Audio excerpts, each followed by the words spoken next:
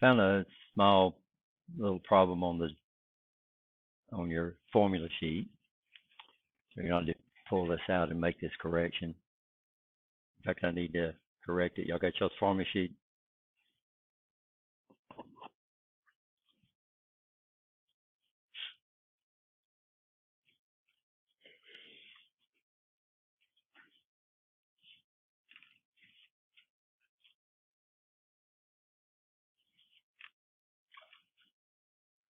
So we're looking at formula number 14, the bottom one.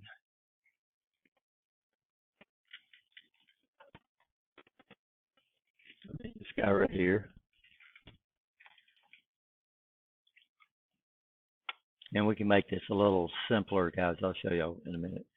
So this is supposed to be half wave, and this is an approximation. And what this does is this leaves out. This doesn't compensate for the diode drop, but what it'll be is just a real fast way to. This is just a real fast way to check your work, and I'll show you how he came up with. But instead of using 0.9, let's get rid of. If I can edit it, yeah. So I'm gonna get rid of the 2 and use 0.45, which is, and I'll show you how we come up with these.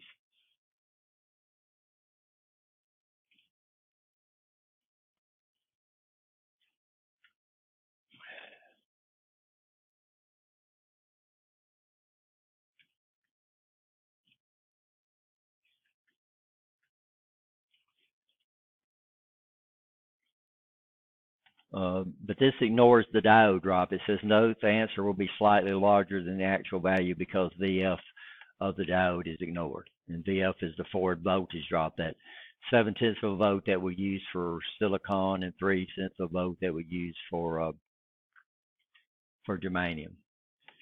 So this is the formula for V peak secondary. It's VRMS over 0.707.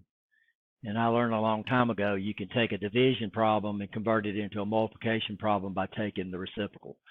So the reciprocal of 0.707 is 1.414. And that formula is somewhere up there. A lot of books teach that. I like V peak I like 0.707 because that way that's a common number. You know that if you're going from going to V peak, you divide by 0.707. If you're going to RMS, you multiply by 0.707. But if you look, these are on there. Then what you do is you say, this is the formula right here, V peak secondary divided by pi. So what I've done up here is I've said V peak RMS would be equal to, so V peak secondary, V peak RMS times 1.414, that would be V peak secondary divided by pi. Then what you do is split the equation out and take 1.414 and divide it by pi, and that comes up. So I can take VRMS, which means actually the RMS value of the transformer, and multiply it by 0.45, and that would give me the approximate DC output without going through all that garbage. And it'd be real easy to use on tests, right? You understand? To use this formula instead of using the V peak over pi because it's a lot faster. Y'all understand that? That makes sense? Yes or no? Brian's going.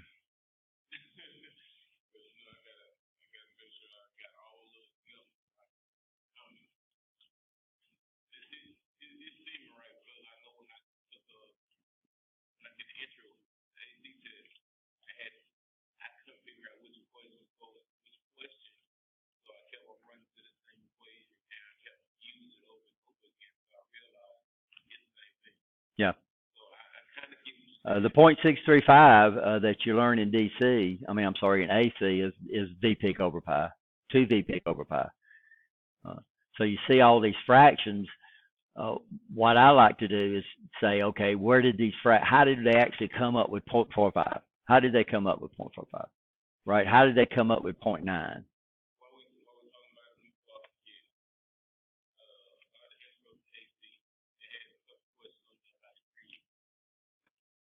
Yeah, I'll drop those off because we didn't teach that. I need to go back and look at that. So what it does when I drop it off, it'll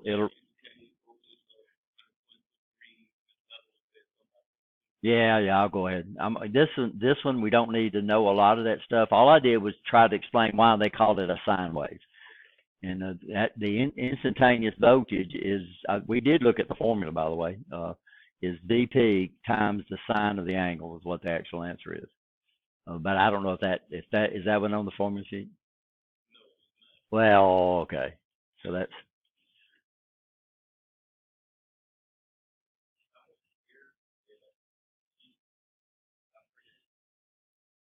Can you print it? I got an extra one up here somewhere. I just got to remember what I did with it because I ran off enough for the class. Hold up, Will. So the formula sheet is very important. But if you get you a computer right now, you could just look at it on Blackboard. It's up on there. But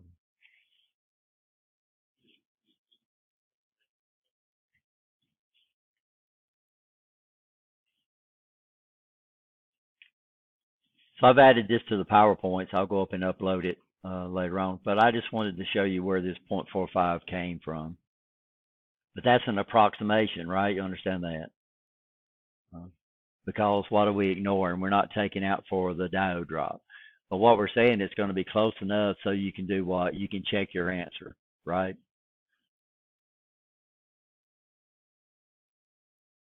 So we're talking about full wave rectifiers. So we call this a full wave because what we're doing is, so this is the signal we should get out of a half wave with an oscilloscope. And that's the advantage of oscilloscope because you can actually see what's there, right? So you can actually see if it's half wave or full wave. So if I was expecting a full wave, if I was expecting this and I saw this, what do you think that would tell you? Huh? Well, no, I'm looking at my circuit with an oscilloscope. I'm expecting this, but I see this. What do you think you know right off the bat? When you're expecting to see this, but you see this, what do you think it's telling you? Something's wrong because I'm expecting what? I'm expecting this, but I'm seeing a halfway. What do you think that tells you?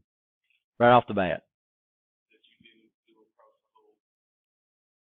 No, but I'm troubleshooting a circuit. And I'm suspecting shorts blow fuses, right? It either burns stuff up or blow fuses. So this is a big thing that we have in electricity because most of the time when we have a problem out there in the real world, just about everybody calls it a short. I got a short. You are a technical person. You need to know the difference between a short. A short is an undesirable path for current flow. If I have a short in most circuits, something's going to be bad. We're not going to lose half of the waveform. We're going to lose a bunch of stuff, right? You understand? Shorts cause fires. So if it's not a short, this over here is telling me right off the bat that one of my diodes is open. So I'm supposed to get this, and then I'm seeing this, then this tells me that one of my diodes is open, which no current flow is getting through it, right? So the diode that gives me one of my alternations. So y'all need to make sure you know the difference between a what? A short. Shorts cause fuses to blow. Shorts cause devices to burn up. Shorts cause big problems. Opens can cause a problem, but it's not going to cause a fire, right? You understand? So what is a short? A short is an undesirable path for current to flow, which means I've lost control of the current flow. If you have a short, the total current in the circuit will always, always, always go up. Total resistance goes down. If you have a short circuit, then it's going to burn stuff up or it's going to blow a fuse, right? Something's going to give up. So this is what we're going to see out of a full wave. And we were looking at a full wave center tap. Everybody okay with this? So this guy requires an additional diode. I can't get my pen out. Requires an additional diode. And also requires a center tap transformer.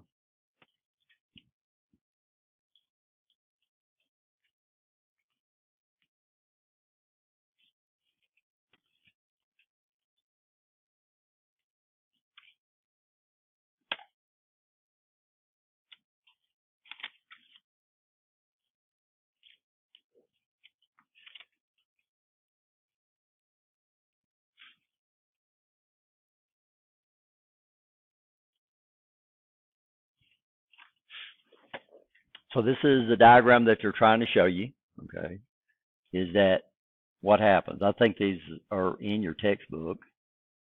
By the way, I did find my other textbook. It was cramped. No, it was in that thing right there.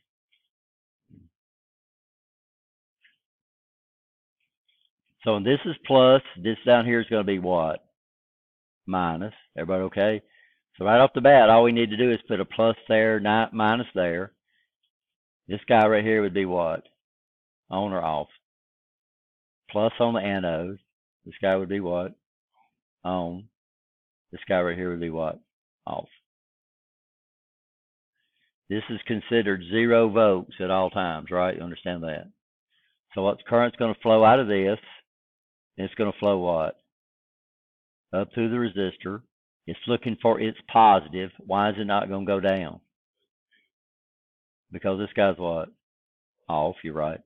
This is going to do what? Go back up, go back through this diode, back to its plus.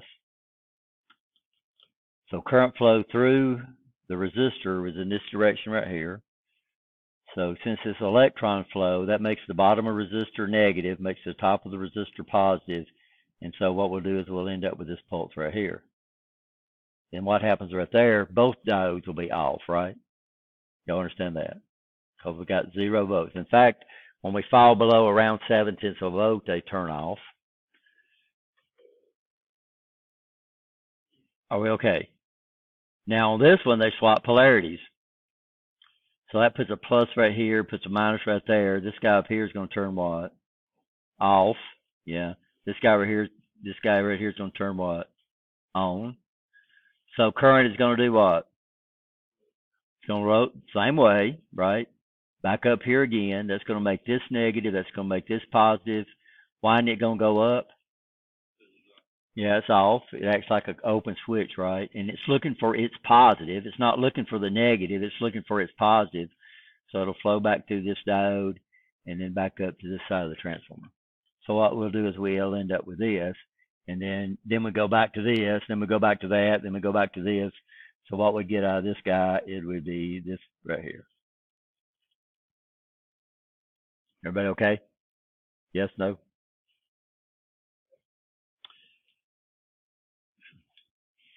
The problem we have here is that when we look at this diode, this right here is positive. This right here is negative. So when we look at the breakover voltage for the diode, which the book calls PIV, but we looked at this, most data sheets call this the reverse breakover voltage.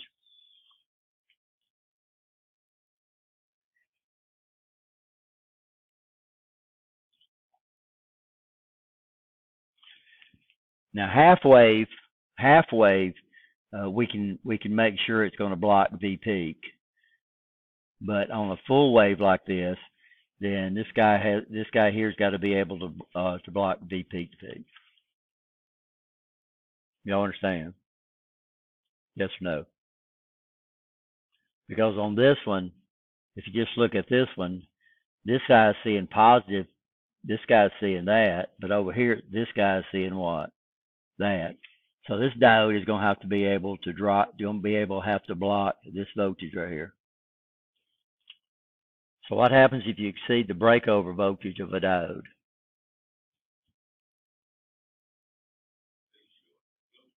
Yeah, something's going to happen. The problem with semiconductors is they can go bad several different ways. They can become what we call leaky, which means they conduct all the time in the reverse direction, and they don't work right. They could short, which is bad, because if this guy right here shorts, then that's going to be a piece of wire. So that means this right here is going to be applied directly to that right there. That's bad, right? You understand? Or it can open. Opens are pretty, so if it shorts, we have a short circuit.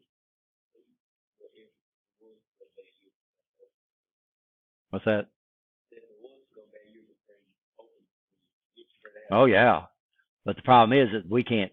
We prefer things, but then we get what we get, right? Does that make sense? Yeah, an open would not blow stuff up. What we would do is we would, if this diode right here opened, then we would just lose that thing right there, and instead of half wave, we'll get full. Instead of full wave, we get half wave, and we'd get half of the voltage out that we intended. So this is one of the things you need to remember. If you know what voltage you're supposed to get out of the power supply, and you're not getting near as much, this is one thing that we would consider as one of our diodes is bad on a full wave power supply. Now, on a half wave power supply, if the diode shorts,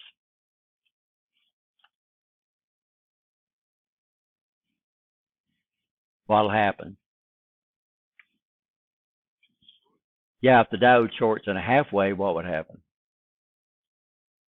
Well, what you're going to do, instead of putting DC across your load, you're going to put what across your load? AC. And that could cause problems, especially if it's a device. A resistor don't care, right? You understand?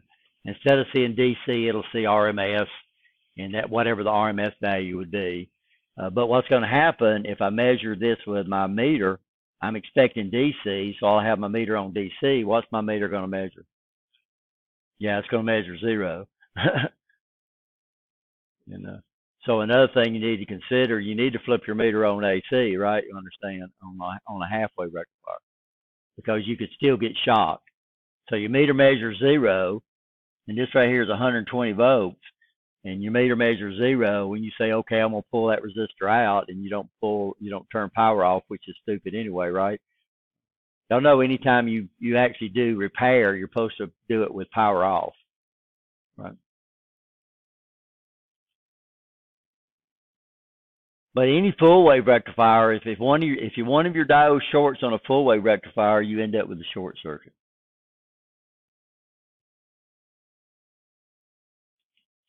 Short circuit, somebody's going to give up, right? So hopefully, if the fuse is sized right, the fuse will blow. So if I measure with an ohm meter,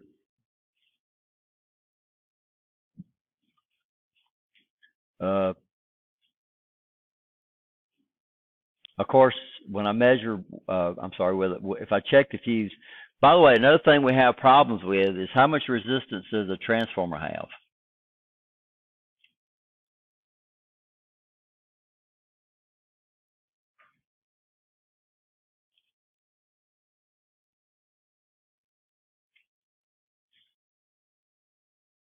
I'm listening. Yeah, is it going to be high or is it going to be real low? Huh? It's going to be real low because it's nothing but wire, right? So a transformer is nothing but wire. So what determines the resistance of a wire? Good. The size, yeah, and then the length. So that's all. When if you don't have AC on this thing, when you got AC on this magic thing called XML comes into play. And when you take it, so it has more opposition to AC than it does DC. But when you got power off there and you put your meter on ohms, by George, your meter is nothing but a DC source, right? You understand that? So if you ever measure the resistance of a transformer and it measures extremely high, then it means the transformer is bad, right? Y'all understand that? Uh, so this gets us into problems when we try to come over here and try to measure inside a circuit that's got a transformer in it. Is that what's going to happen is we're going to try to go back through the transformer, right? You understand that? So what you need to do, guys, and rule of thumb, if a device measures good in circuit, then you assume it's good. If it measures bad in an electronic circuit, you isolate it, which means you open up one lead. You don't have to open up two of them. You just open up one of them, because what could happen is something in parallel might be bad, right? You understand? in transformers. So when you take motor controls, guys, they're going to tell you to measure the resistance of the circuit, and what you need to do is you're going to have to disconnect the transformer, because if you don't, you're going to be measuring 20 ohms all the time because you're measuring the resistance of the transformer, right? So transformers have really, really low resistance. In fact, that's one of the ways that we check the transformer. And by the way, some things can happen too. We got windings that can actually short out. So if a winding shorts out on a transformer, what's going to happen? Well, the output voltage of the transformer is going to be a lot less than what it's supposed to be, right? You understand? No eating in my class, huh? No eating in my class. But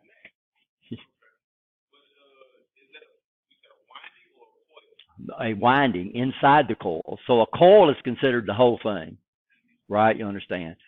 But what happens is have I shown y'all transformer wire before?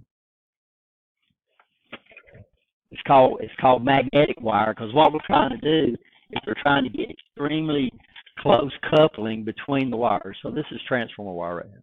Here you can. This is magnetic. They call this magnetic wire.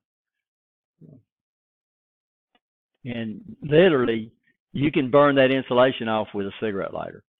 It's so thin, because what we're trying to do is we're trying to get extremely close coupling between those wires.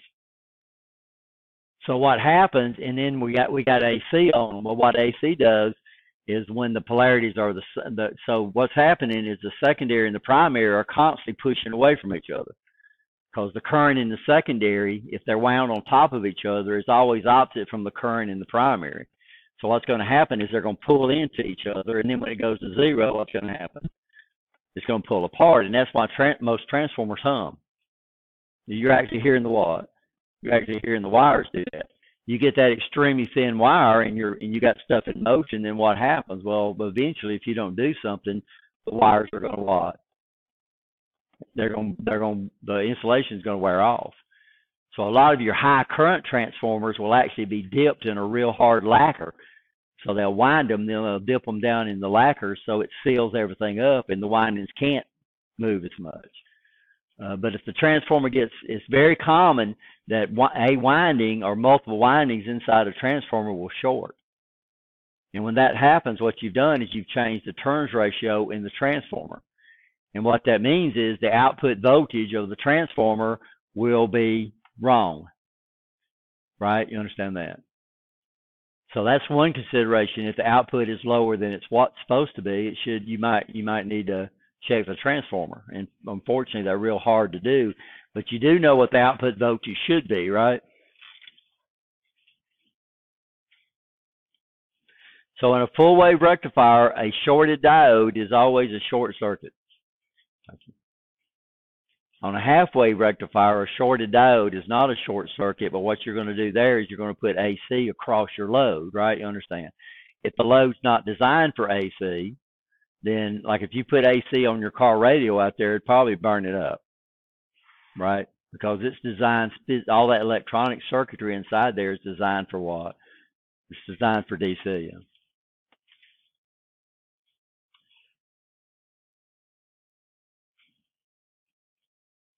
So this is the formula that this one is right.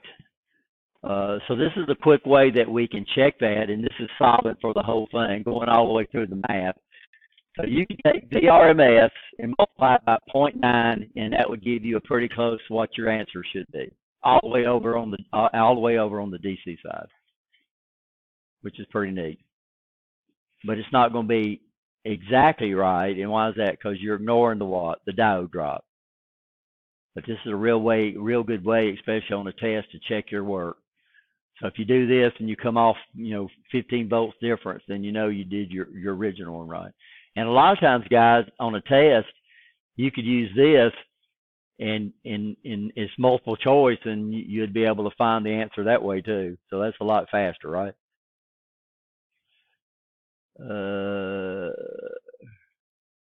Everybody understand turns ratio? Yes or no?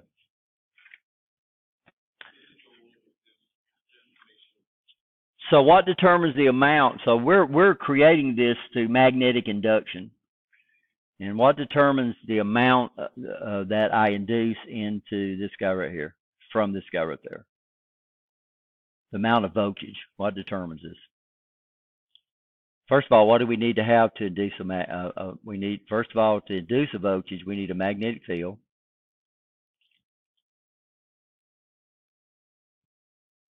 We need a conductor. And the third thing we need is what we call relative motion.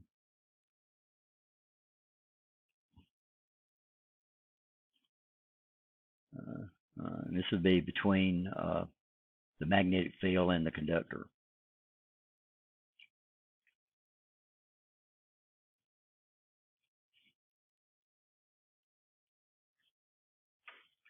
What determines the amount? So let's just go down the line. So what would determine the amount? Number one would be the strength of the magnetic field.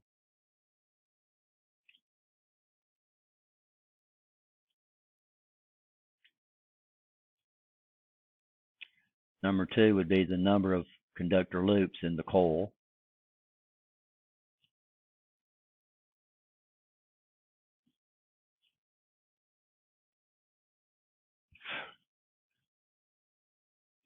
And number three would be the speed of the motion. So this is why we can't pass 8 DC through a transformer, because DC does not provide relative motion, right? You understand? So what's got to happen is this magnetic field here has got to cut that right there. So what we're doing right here is we're playing around with this right here, the number of conductor loops.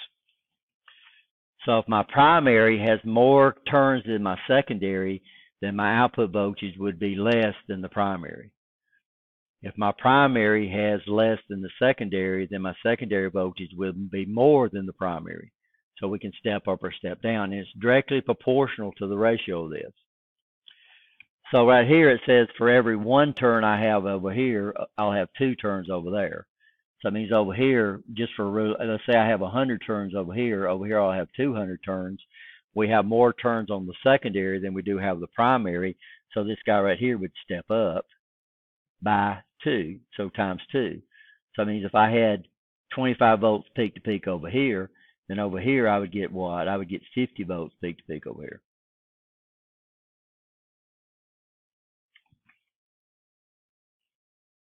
So the turns ratio of the transformer determines if first of all, if it steps up or steps down, right? You understand?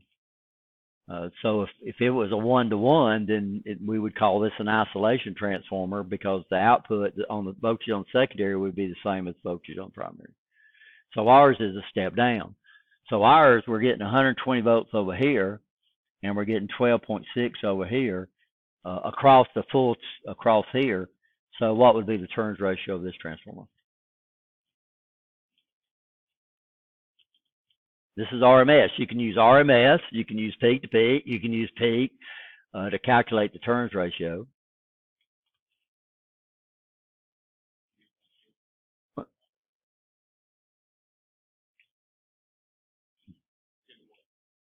It's what? Yeah. So it's about 10-to-1. 10 over here, 1 over there, right? That makes sense?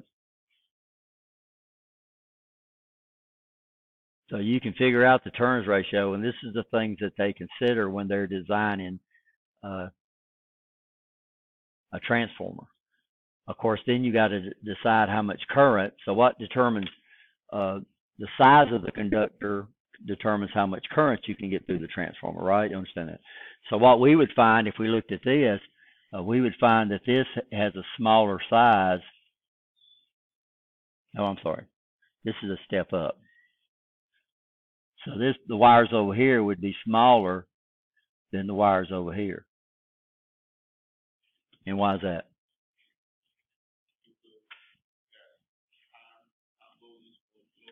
Yeah. Well, here we go. Here we got low voltage going to high voltage, because this is a step up transformer, right, Brian?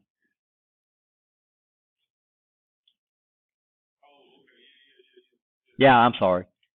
Let's get rid of that. You're right. So I messed up. Rich does that every once in a while, right? I'm looking at the last one. So you're right. This right here would be the small wire. I was looking at the 2-to-1 when we changed the ratio ourselves. So this would be a small gauge wire, and this right here would be a larger gauge wire, right? Because what are we transferring through the transformer? Sorta. Yeah, we're transferring power. Power's work. And we assume power in and power out equals each other, right? So, so you can look at the transformer. I don't know if I think I got one over here.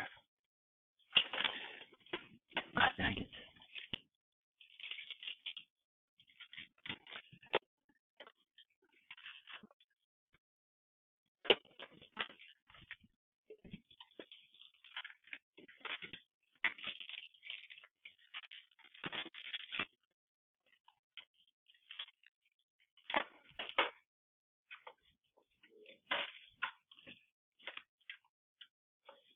This this transformer has a shield around it, so you can't really see the laminated core. This is a center tap transformer. So the two red wires would be the primary, and the two and the yellow would be the secondary. Of course, the two side colors would be the outside of the transformer. The blue would be the center.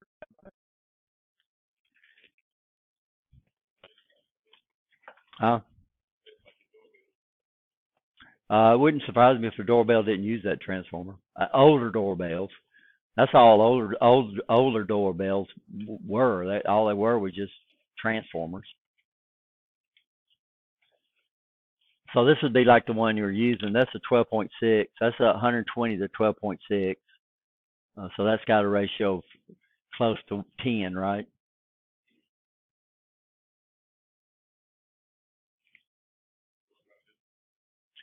That's the one that actually came out of the trainer. That one's bad. That is what we call a multi-tapped transformer. So it's got several secondaries on it.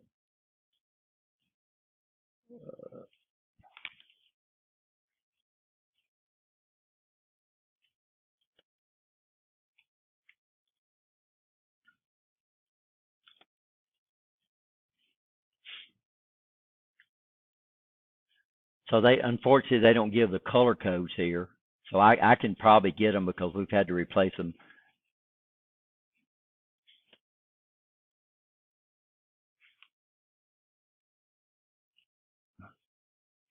So here's the actual power supplies on the trainer. So the power supply, it's got one. So look, this is what we call a multi-winding transformer. So this is the primary. It's got two center tap windings on it, and then it's got one uncenter tap. So this is actually, that's why it's got so many wires on there. So that'd be 1, 2, 3, 4, 5, 6, 7, 8, 9, 10 wires that should be on that transformer. Unfortunately, that when on this diagram they did not put the color wires, so right now it'd be hard for us to troubleshoot unless we actually looked at one. So I need to do that. So that would be the actual transformer that's in here. So this is the one that we're going to be dealing with. This right here. And they call it center tap 6.3, 6.3. So it's actually what we call a 12.6 volt center tap transformer is what it is. And this is the one that we'll be using during our power supply labs. So here's the transformer, here's the rectifier, here's the filter, here's the regulator, here's the output. So that's a perfect example of that block diagram that we looked at before. These are the light emitting diodes that come on.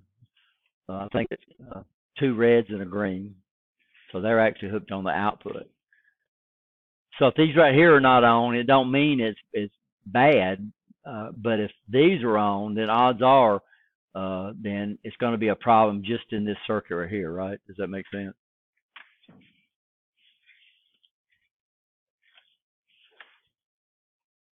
So these are fixed regulators.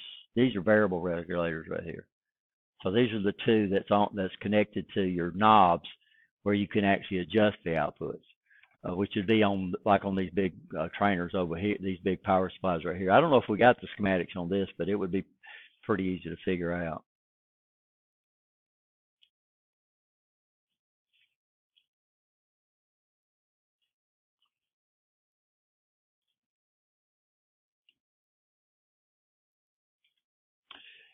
So if I've got 120 volts over here, and I got a 1 to 5 ratio, what would be my output voltage over here? DC.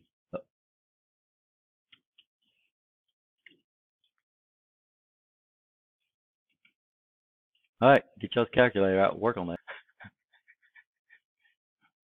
We're going to get somebody killed.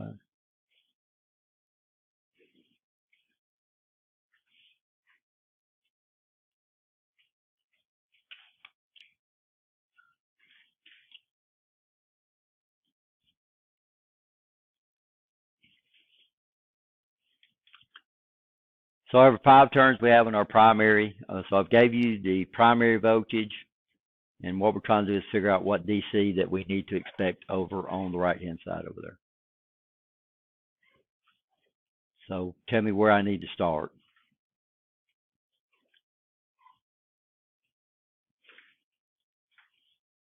Nobody knows what I need to start.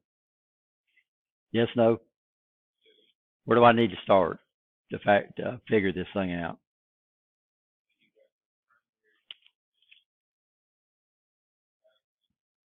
Okay, so I come over here and say VAC on the secondary would be equal to 120 divided by 5, right? And what does that give me? 40. Sorry, I can't do math.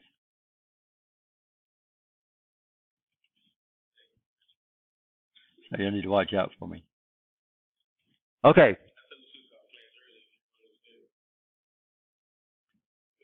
So you're one of those, right? So you want to get out early every day, and then at the end of the semester you. And I've heard it. No, I've heard this before. I've heard this before. Then the student comes back and says, "We didn't learn in that class. We didn't learn anything in that class. He let us go early every day." So what am I doing now, guys? So that would give me what? Yeah, it would give me 12 and 12. Everybody understand why? Yes? Okay, so what do I need to do now? So good. So far, so good. We're trying to find out our DC voltage that we're going to expect out here.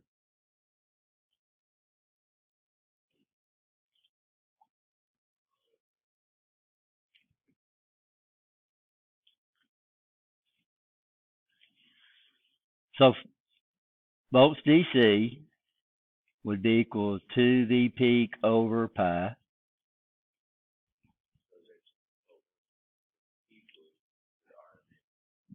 Did I put peak out there or did I put volts? Okay, so it's RMS. That's exactly right. That's a good point. So if it's on AC, if you don't specify peak, and if you don't specify peak to peak, then it's RMS. And so, in fact, all AC voltages are given in RMS. But when we calculate it, we got to know what? We got to know peak.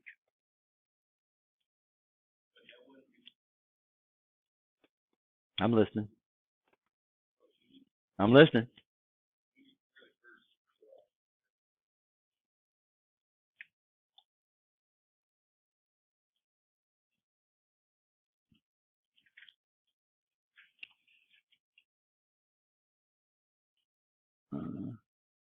So V peak secondary would be equal. V peak, is it going to be more than 12 or less than 12? More. So I know I got to divide by the fraction, right? So I'm going to say 12 and divided by 0.707. Or you can multiply by 1.414. That's in the formula sheet too.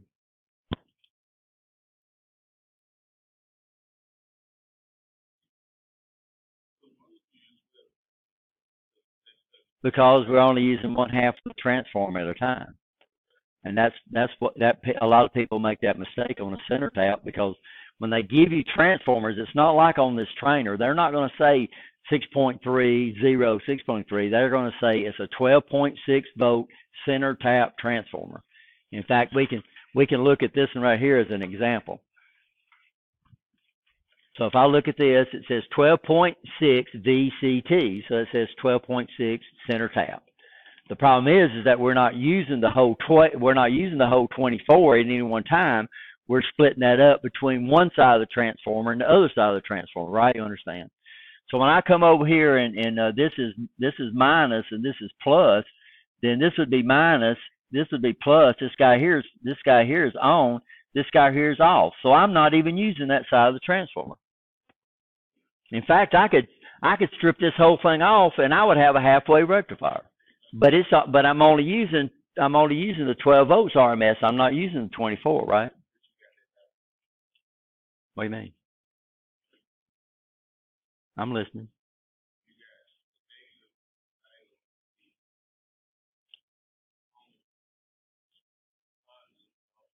Yeah, but this is a negative power supply. There's the cathode right there. Yeah. Yeah. It's not reversed. The diodes are. This is a negative supply. So what we're going to get out is this, but it don't change the math, right? You understand? So understand on a center tap transformer, on a full wave center tap, we're only using one half of the transformer at a time. The other half is not even working. Huh?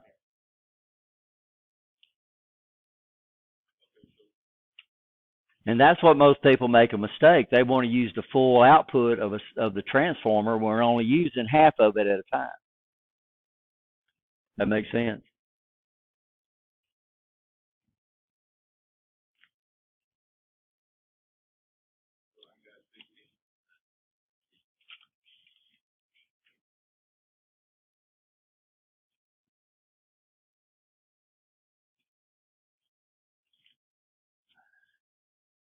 Then I need to calculate what we call V peak out. What's the formula sheet for V peak out?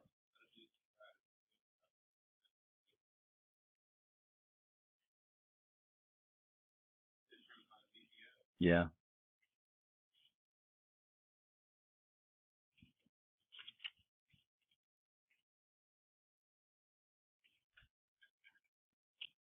So that's going to be 16.9 minus 0.7, because that's on the other side of the transformer, right? I mean, on the side of the diode. Everybody understand that?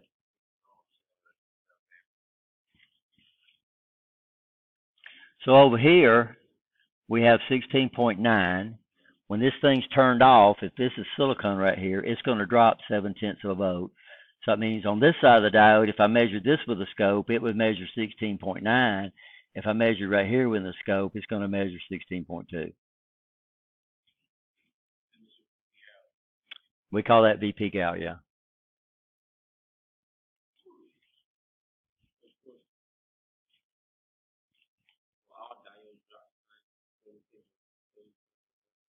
All silicon diodes drop around. We don't say. If you see on a question that says a silicon diode drops exactly 0.7 of a volt, what are you going to answer? You're going to answer false. That's an approximation, but it works really well for our calculations, right? You understand? It's not going to be exactly right. It's just like if I come over here and I have a bunch of resistors. Let's say a bunch of 1K resistors.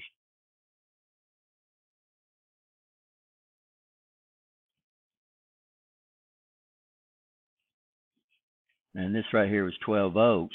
Well, I'd calculate and I say this right here is going to drop 4 volts. What's the odds of it dropping exactly 4 volts? Slim to none, right? And we'd say, okay, this drops 4 volts, and this right here drops 4 volts. So that 1K is not an absolute value. That 1K is close, right? Within 5, but it could be 5% high or it could be 5% low.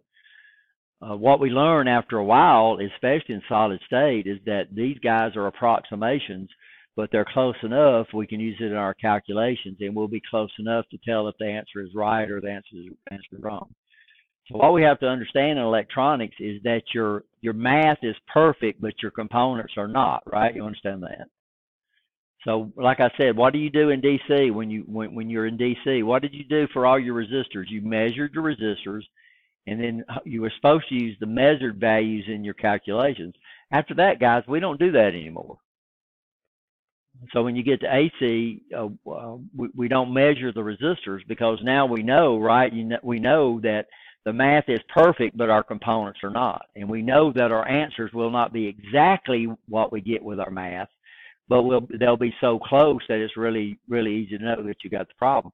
So when we calculate this, using this math, we might calculate 5.2 volts and we come up with 5.4. That's only 200 millivolts difference between your calculated and your measured, right? You understand? So we know they're good. But if I calculate 5.2 and over here I measure 3, then we know we got a what? We know we got a problem. Which it could be what? Should be an open diode on a full wave rectifier, or it could be a shorted winding in our transformer.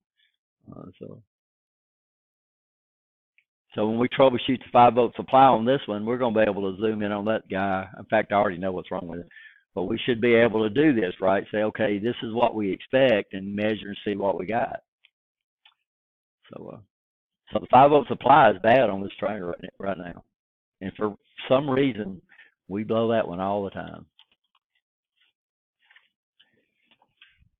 So it's regulated, so what should I expect to measure? Well, I should expect to measure 5 volts, but when I measure this, it's only measuring 1.2.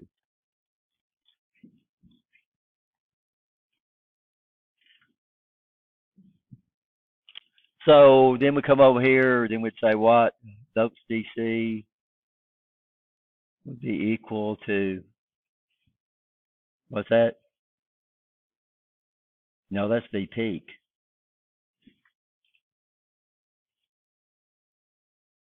6.2 divided by 3.14 times 2, because it's a full wave rectifier.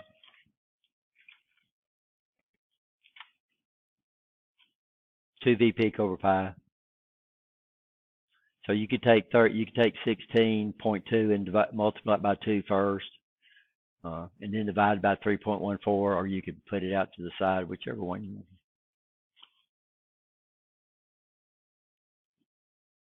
Okay, yeah, so we should measure 10.3 volts, and this is DC, right? So anything that runs off any device or resistors would be fine. What kind of work do we get out of resistors?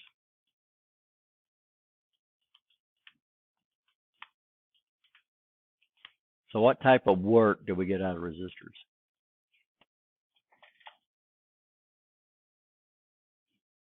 We only get one type of work out of resistors, and that's what? Heat, yeah. So these guys don't care if it's pulsating DC. They don't care if it's regular DC. They don't care if it's regulated DC, because all they're going to do is give us work, heat, right? You understand? Well, what we're going to find in electronics, we use these guys to establish a bias. And what's bias? We've already talked about that term. That's a very important term to know. If I can spell bias.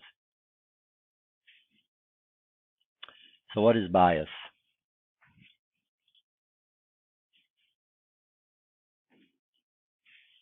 In electronics, not that you're biased against somebody, right?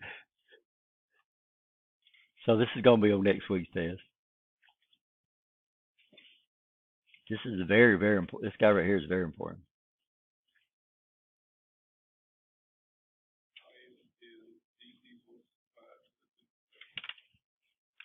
To establish where it operates at, right?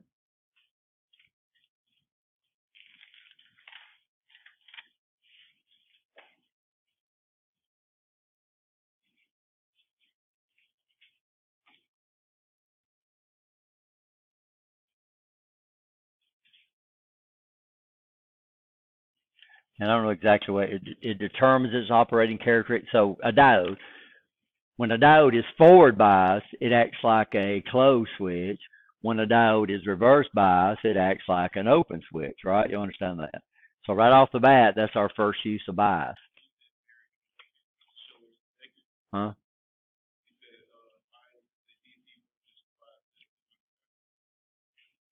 I'm trying to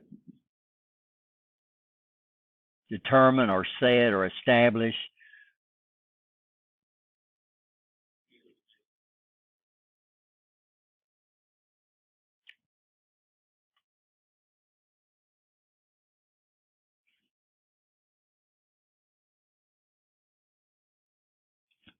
To determine, to establish, to set.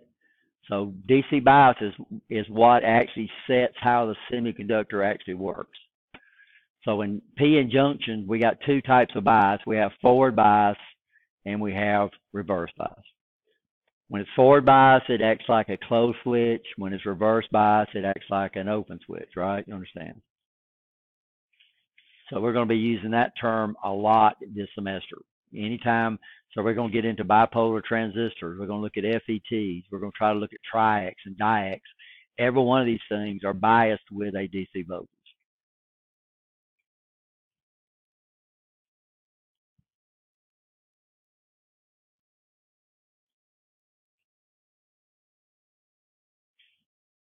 Any questions? Yes, no.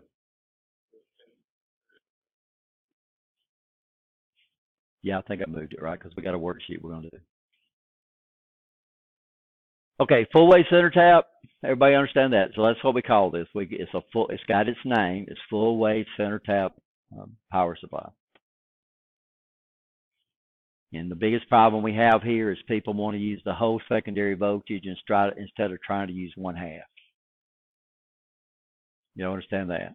You understand why we only use one half?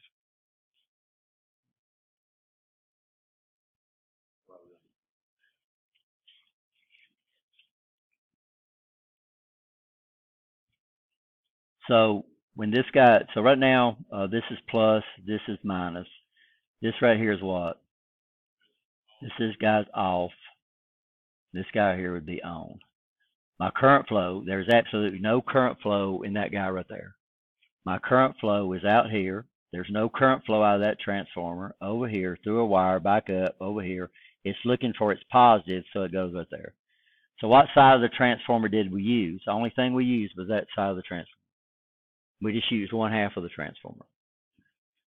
So that means if all the way across this is 12.6, and it's going to be VCT, which tells us the transformer, then all I'm using right now is what? Half of that, 6.3. Now, during the next alternation, everything swaps around, right? This transistor here would turn off. This transistor here would turn on. We would leave this, but now we're going to come back this way. So the second time, we're only using the bottom of the transformer. The first time, we're only using the top of the transformer, right? You understand? So we're only using one half of the transformer at any one time. And what's nice here is that you can get twice the current than what the transformer is rated at. So I can get 1 amp at the top and 1 amp out of the bottom, right? You understand? And the other one's got to, so I'm sorry, we could get 2 amps out of the top, even though it's rated at 1, because it's going to be off 1/2 cycle, right? You understand that? So it's going to average out to 1 amp, so, which is pretty neat. So does that make the 6.3 make sense now? You're okay? Because we're only using what? 1/2. But I can tell you somebody in this class is going to use the 12.6. And I showed y'all the transfer. I pass it around again. It says 12.6. Then it's got VCT, which tells us what is a center tap transformer. In fact, you can see the fuse on that. This was originally, before we got these trainers with the transformer in there, that was the transformers right there that we used in this class.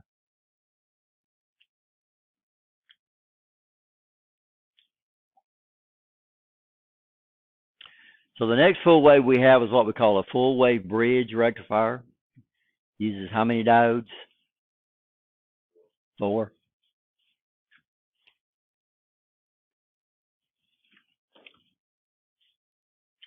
During the positive half cycle, 2 diodes are forward biased and 2 diodes are reverse biased, and during the negative, they swap positions.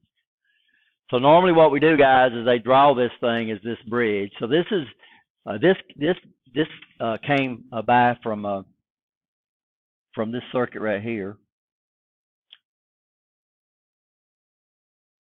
Did y'all look at the Wheatstone Bridge in D.C.? Huh? Oh, y'all should have. I need to make sure y'all do that. This was named by a guy named Wheatstone, and this was a really neat circuit, and this became known as the Wheatstone Bridge. So now, no matter what we connect in this configuration right here, they call it a bridge. So we call this a full wave bridge, 4 diodes. Now, one of the big advantages of this is it does not require a center tap transformer. So notice this is not a center tap transformer. Everybody okay?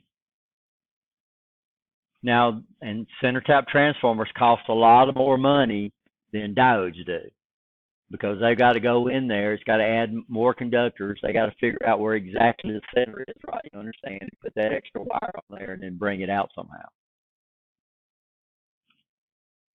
So that's the big advantage to this guy. So what happens is when this is plus, this is minus. I follow this minus off. That means this guy right here would be off, right? You understand? I put a minus right there. This guy right here would be on. That makes sense?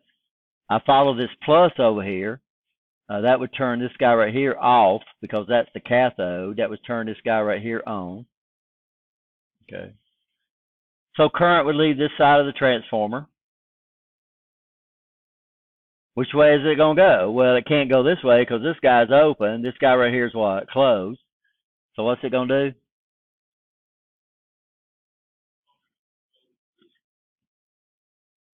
Something's going on. Wait a second.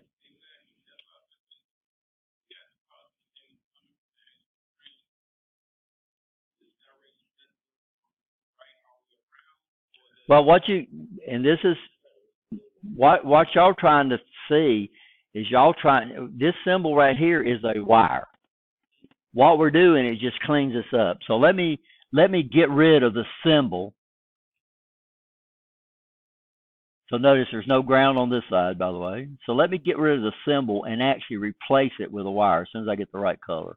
I'm going to replace this symbol with a wire, because that's what it is. It's a symbol that represents a wire. Right? You understand? So here we've got current sitting right here. Which way is it going to go? Is it going to go toward the off, or is it going to go toward the on?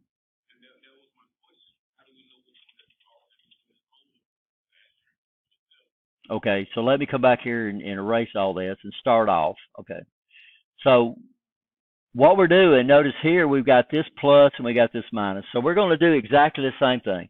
So I'm going to come up here and I'm going to put a plus right there, and I'm going to put a plus right there. Down here, I'm going to follow this around. I'm going to put a minus right there. I'm going to put a plus right there. Oh, I'm sorry. Duh. Let's go duh. All we're doing is following this sign right here. Okay. So I'm following that sign right there. So minus, minus, plus, plus. Okay, so here I've got a minus on my cathode. So this guy right here is going to do what? It's going to turn on, minus on the cathode. Here I got a minus on the anode. This guy right here is going to turn off. Now up here I have a positive on the cathode. This guy right here is going to turn off. Here I have I got a positive on the cathode. It's going to turn off. Here I have a positive on the anode. This guy right here is going to turn on. Okay? Okay. Now what we're going to do is you got to understand this right here is a wire. It's a symbol that represents a wire. Okay. So y'all want me to draw the wire? Can we? Okay. So here comes current. What's the minus looking for? Well, first of all, it's looking for its positive. So it's going to come over here. Which way is it going to go? Well, it can't go that way because this guy's what? Off. It's going to come up here, flow through this diode, come up here. This is a piece of wire. It's going to flow over here, back up through here, right? You understand? Come through the resistor. It's going to make this positive, this negative. And which way is it going to go? Well, it's not going to go this way because this guy's what? Off. So which way is it going to go? It's going to get this way and return back to the positive side of the transformer.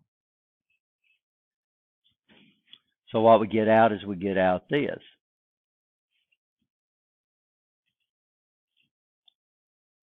That makes sense? Now on the negative alternation, which means my transformer changes polarities, then what we do is now this is negative. So let's follow this negative over. So that's going to put a negative right there. So we know this guy right here is going to turn on. That's going to put a negative on the anode. So we know this guy right here is going to turn off. I'm going to follow this positive over here now. That's going to put a positive there. This guy right here is going to turn off.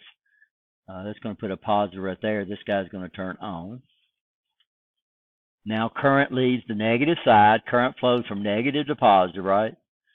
It's going to leave the negative side of the transformer. It's going to come over here. Which way is it going to go? It's going to go through the one that's what? On.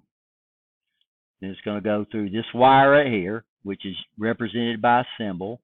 It's going to come back. The bottom's still negative. The top's still positive. It's going to come up here now. Can't go up. First of all, this is right. It's looking for its positive, but it's going to go back to the one that's turned on and go back to the other side of the transformer. So we'll get this. Then the next alternation would go back to that, and we'd get this. The next one would go back to this one, we'd get that.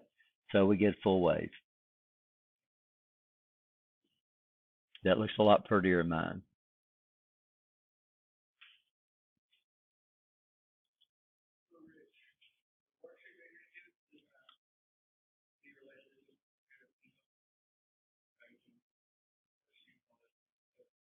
Yeah, so we give out a worksheet. That's why we moved the test. So I'm going to give out a worksheet. Going to give you some of these circuits. You're going to calculate the DC output on all of them, right? By the way, you got to understand, this is a cycle on my input. This is a cycle on my output. So full wave, your output frequency, pulsating frequency, is always going to be twice of what your input frequency is. On a full wave, your output, the pulse, so a cycle is a repetition. Okay. So I come over here and do this, then a cycle would go from here to here. What we're doing on my DC is we're getting this. So this would be one cycle. This would be the second repetition. So it means if I've got 60 hertz over here, this guy here is going to be pulsing at 120 hertz. Yeah, well, because we have two cycles on the bottom, because a cycle is one repetition, right? You understand? So on a full wave, your output frequency would always be 1/2 of your input frequency. I'm sorry, twice your input frequency. On your half wave, that's that right. A half wave is going to be the same. A full wave is going to be twice of whatever your input frequency is. And we'll look at seeing what advantage of a real high frequency is. We can't do anything about our frequency because when they set up the power grid, how fast they had to turn the alternators and all that kind of stuff, we are set here at 60 hertz, right? Here in the United States. If it was over in Europe, it would be what? Anybody know what the frequency Europe is? No. Frequency. So Europe uses 50 cycles. Over here we use 60. And then you get into countries like Africa, they're split up, and then like for some reason. So this, once they've got this established, then we can't do anything about the power grid anymore, even though a higher frequency would be more efficient, because the higher the frequency, the transformers become more efficient, which means the transformers could actually be smaller to give us the same power out. But we can't do anything about that now. We can do something about it with these guys right here, because these is what we call switch mode power supplies. But these linear power supplies, we're stuck with what over here? Yeah, 60 hertz. So I'll bring a switch mode power supply over here and let you look at a transformer on the thing, and it's a little old tiny thing.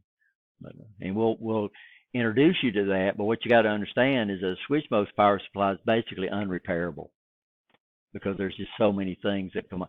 It's one of those things you start troubleshooting and everything is wrong, but everything is right. Does that make sense? It's real weird. Those things. So normally a switch mode power supply, when it goes out, we just replace it. These guys right here, these guys are fairly easy to fix. When these guys go out, I think I told you about the instructor that wrote bad in permanent mark. Yeah, got mad about that because we can fix this, and we'll fix this. We'll fix this one right here. By the way, we are looking for work studies. I think we're looking for 2 work study students. This is a good class to get into that. And one of the things you'll be doing, one of the things we want y'all to do right off the bat is check every trainer that we have and make sure it's working. And if it's not working, we'll pull that up. We'll pull that out and we'll let you troubleshoot.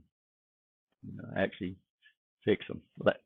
And we'll help you with that, by the way, to get started. But after a while, you'll say, "Hey, man, there's nothing to this," and you'll be fixing these things left and right. So we're looking for 2 guys. I think it pays minimum wage, but it's a good opportunity if if you're already working, because right off the bat, that gives you work experience that you could put on a resume. So we're only looking for 2. So.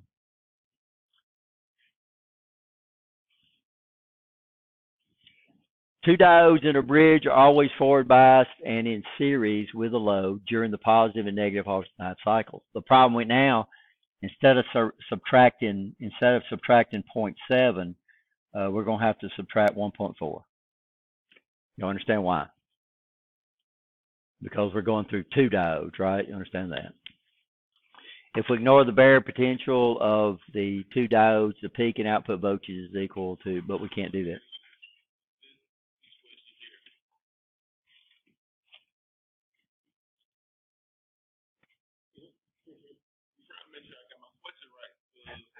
I do that all the time too, by the way.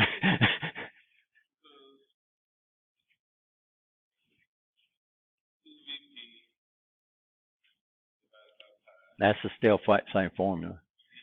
But remember it's not V peak, it's what we call V peak out.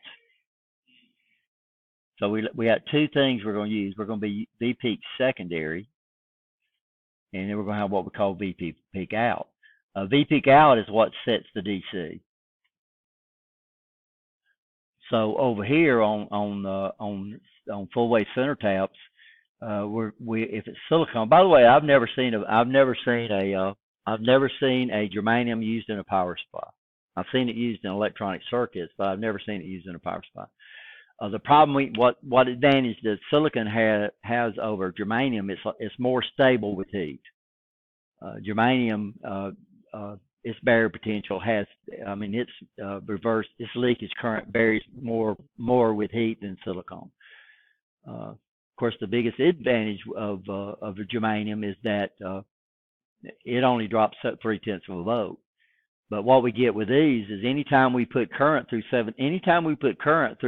voltage, even when it's forward biased, it's going to create heat, right? Because the power is equal to V times I. Well, if I've got a 600, if I've got a diode, and that's why you see these big high current diodes, they're going to be real big, right? You understand? And they're going to be put on a heat sink. Y'all know what a heat sink is, yes or no? Yeah, what determines and the math is almost just like Ohm's law.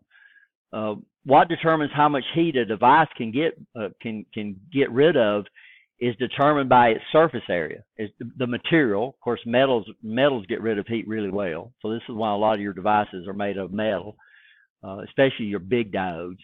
And then, of course, how much surface area. Well, on these high current devices, we don't want to make them this big, so we make them fairly small, and then we mount them on a big chunk of metal that we call a heat sink. And what that heat sink does is it increases the watt. It increases the surface area to get rid of the heat.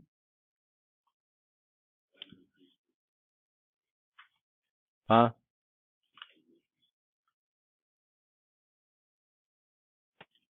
Point seven. Current is flowing through this one. It's going to lose 0.7 right there. Current is flowing through this one. It's going to lose 0.7 right there.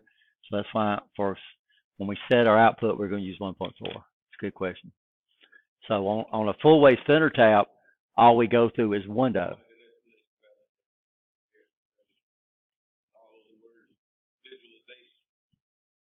So notice we're going through two what? We're going through two diode drops. And if we use 0.7 for each one of them, that's why we use 1.4 here. Like I said, good question, right?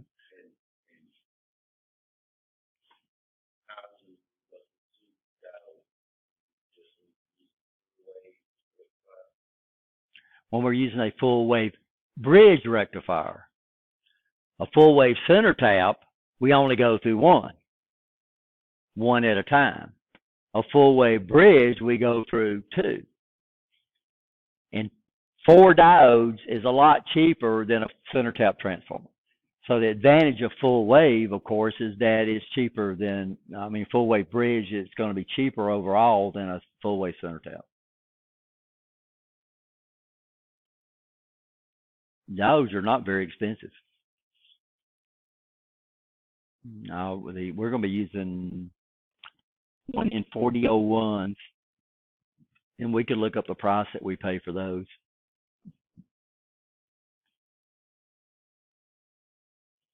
So, okay?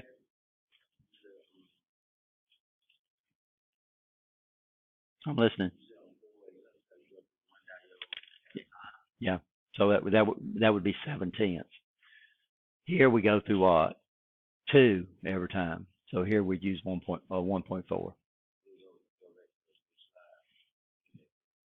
What, this one?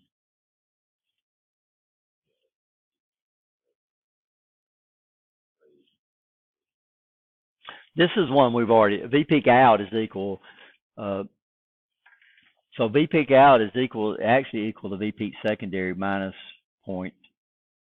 So here it's going to be V peak secondary minus 1.4, right?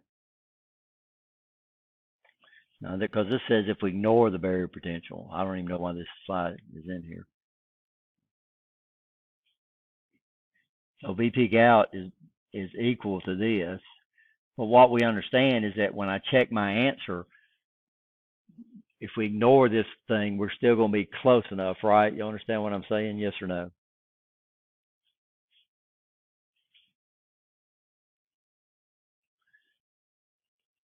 So we've already talked about this one. Diode D1 and D2 are forward bias. D3 and D4 are reverse bias, right? Huh? The PIV rating of the diode is half that required for a center tap transformer.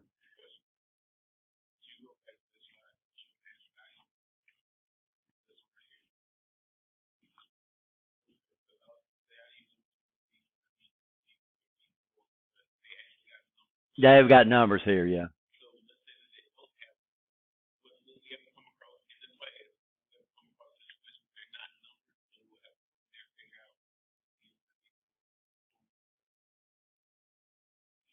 On your circuit, what we're doing, this is for of course, this depends on what you buy. If you buy a nice circuit board that's got diodes on it, this is the designator they use for diodes, by the way. They use T, they use D for diodes. They use T for what?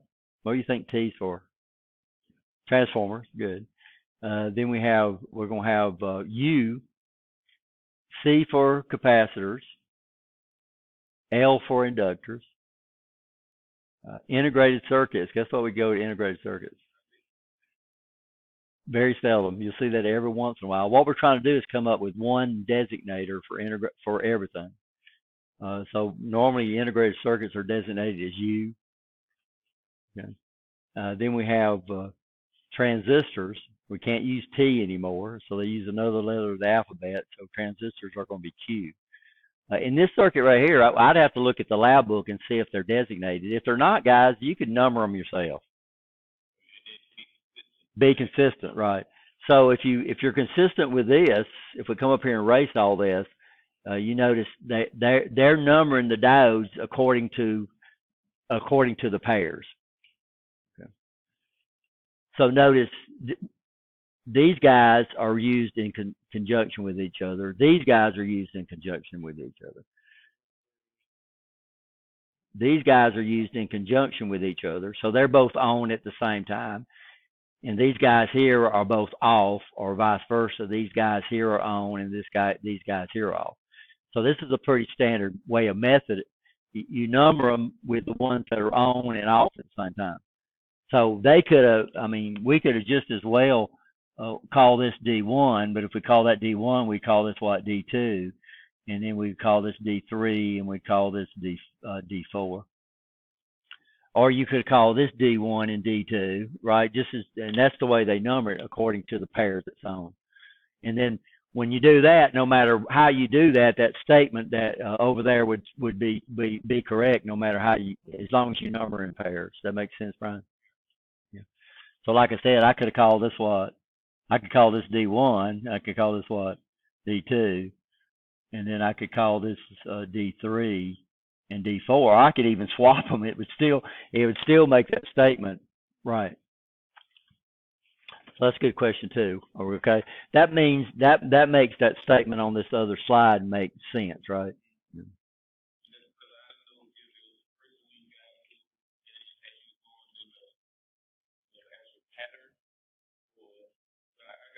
Yeah. So all they're doing is they're numbered in pairs. Uh, by the way, let me show you the other way that these things are drawn, so just to not get y'all confused. If you're not already confused, right? You'll see these things. So this guy right here is hard to draw. So normally I'll come up here and do this, and then I'll come in and I'll fill the diodes in.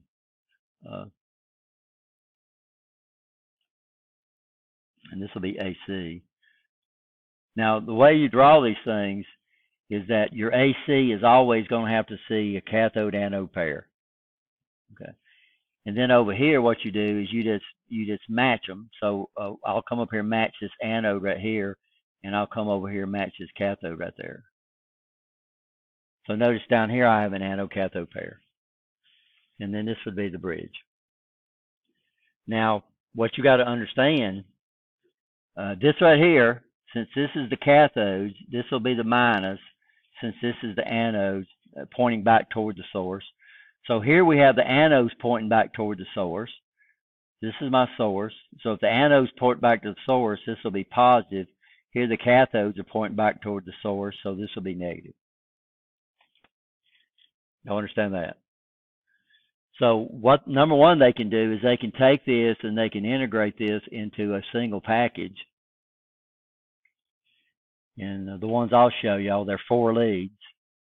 The 2 center leads are labeled AC, and then this guy over here might be plus, and this guy over here might be minus, and this would be the bridge in an integrated circuit. Now this minus, plus, and these 2 right here are just going to be what? AC. Both of them's AC. This is the way that I prefer to draw it because it's just so much easier. And you'll see them drawn like this sometimes, so you need to know that. Is we'll just come over here and do this, and then I'll come over and do this, and then I'll come over here and draw my diodes right here. And this is nice because you just draw them in the same direction. And then your AC will come in right here. Now normally we won't do this, so I'm going to do that just for show. And your AC would come in right here. Now notice this is the exact same circuit as that right there. So my AC sees a what? It sees an anode in the cathode. It sees an anode in cathode. Here my anode, so this right here, my anodes on this one up here, my anodes are pointing toward the AC source, so this will be positive. Over here my cathodes are pointing toward the AC source, so this right here would be negative. So you'll see that's a lot easier to draw that way, right? Yeah, here the cathodes are pointing back toward the AC source, so this would be negative. Over here the anodes are pointing back toward the AC source. Y'all see what I'm talking about? Here's the AC, yeah, the AC source is in the middle. I should have spread this out a little bit.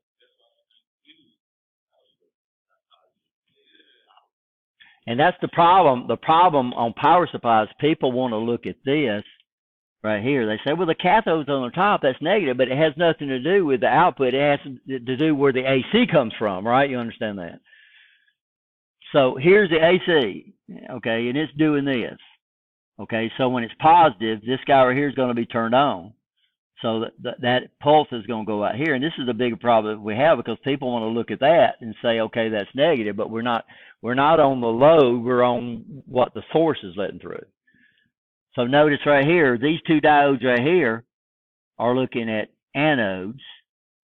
These two diodes right here on this side are looking at cathodes, right? So the sign is going to be opposite of what you actually look at on the diode symbol. And that gets people confused too.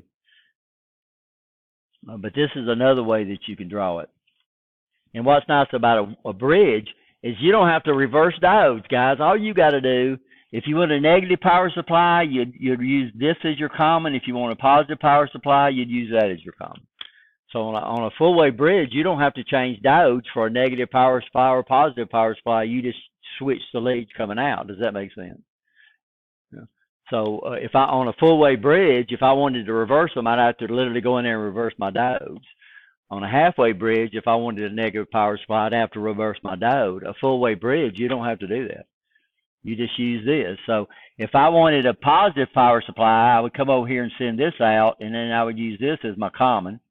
If I wanted a negative power supply, I'd just swap them. So that's another big advantage of a bridge is that you don't have to swap diodes. So now since you don't have to swap diodes, then they can integrate these things in a circuit, right? You understand? Which is pretty neat. So if I put 120 volts over here, let's use the same ratio, 120 volts. And we've got a 5-to-1. So that would give us what here? 24 volts, RMS, right? Here we're not using a center tap. So that means we're going to use the entire 24 volts. So what would my DC output be? What should we expect?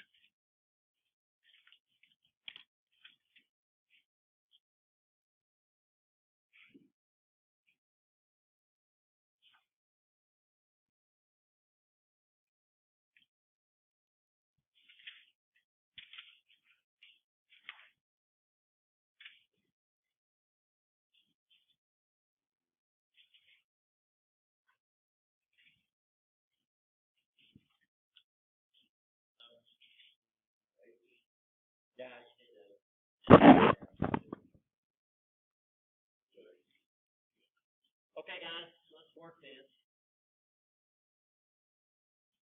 And then we'll take a break. So first of all, I need to stop the VP secondary. What do we got? 33.9. I don't know. 33.9, 32. Are we okay? Are we okay? Are we okay?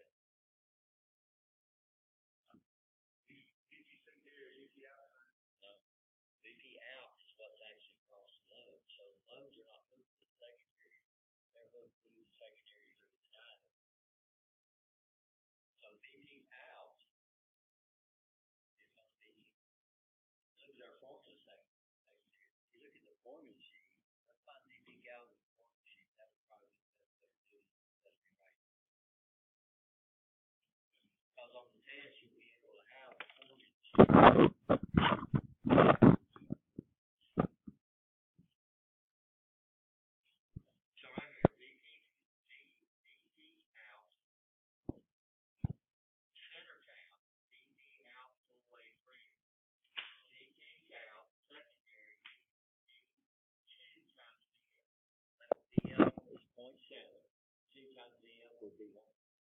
Everybody see where I'm at?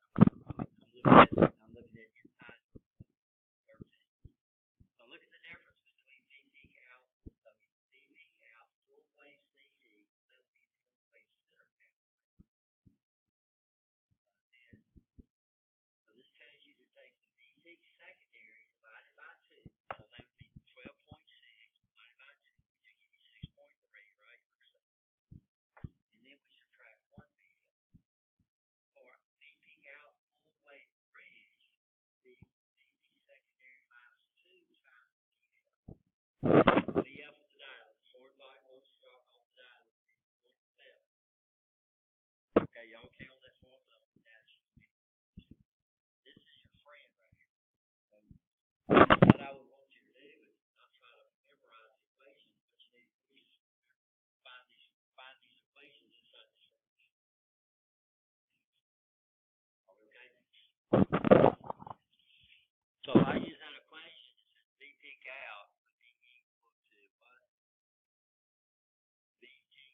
secondary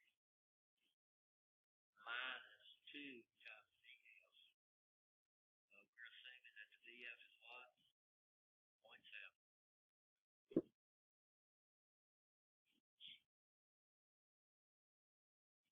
So if I'm doing up here and I put a formula up here, and so right off the bat, I need to know I need to put another formula up there on the top section. That instantaneous.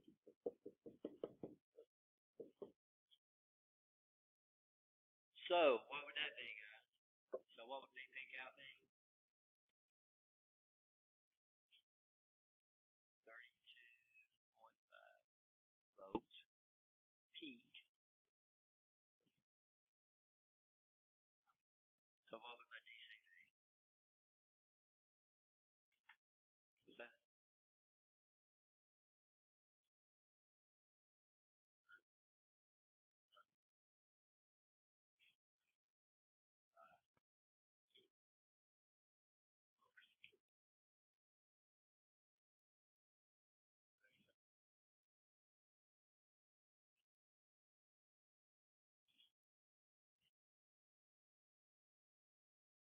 Are we okay?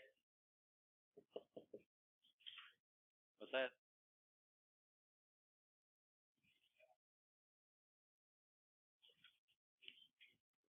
Yeah, so the formula, if you look at our formula sheet for both, so we're looking at for DC volts full wave, right? Be equal to 2VV over 5.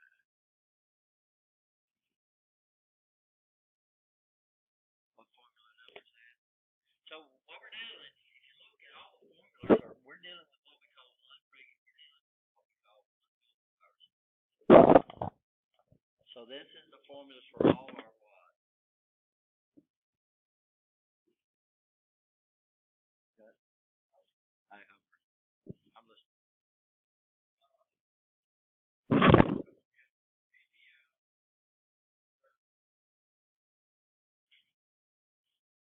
I thought you said 22. No, I'm sorry. 32. 32. 32.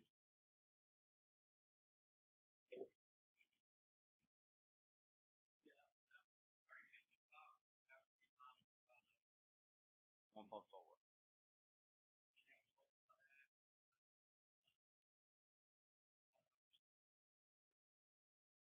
No. 0.9, what we can do is see if we're close. I can take 24 volts and I can multiply by 0.9. And this will give me basically from over here.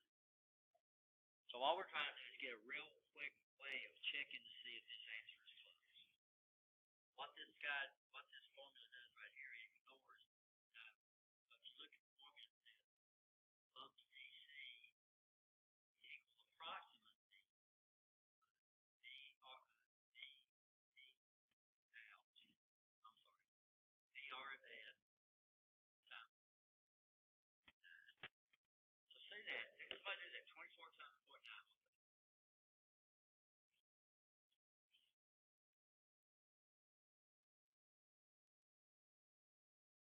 Okay. So 21.6. Now I'm expecting this to be slightly greater than that. So I know that answer is probably right. So this, huh? Yes, sir. This one. So this formula right here is nice because we can check our work real fast because I don't have to finish first. I can take the RMS voltage on the secondary. I can multiply by 90%. But what we've done is we've totally ignored the diagram. So when I come over here and take 24 volts and multiply by 0.9, it comes up and gets me 2. Now the answer is 20.7. So look how close they are. So this is an extremely fast way to check and see if the answer you got is right. But it's always going to be less because it's always going to be more because we ignored 1.4 volts.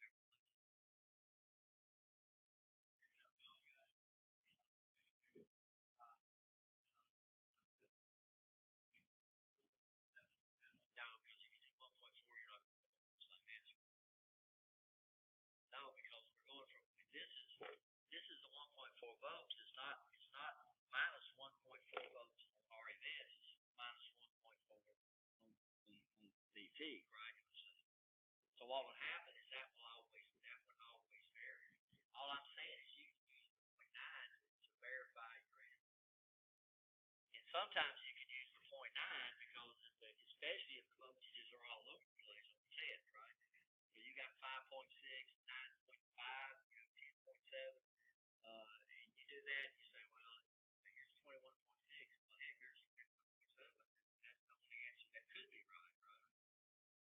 So I'm saying this answer will always be larger than your actual.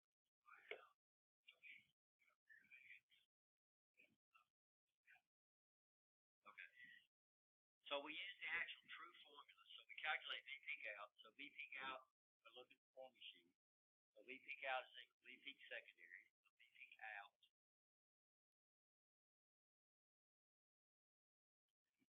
would equal to V peak secondary. What do we get for V peak secondary? 33.9 minus 2 VM minus this gave us 32.5. Okay. So volts DC, volts DC is equal to 2 VP out divided by 3 of volts DC would be equal to double 32.5, which would be what? 65.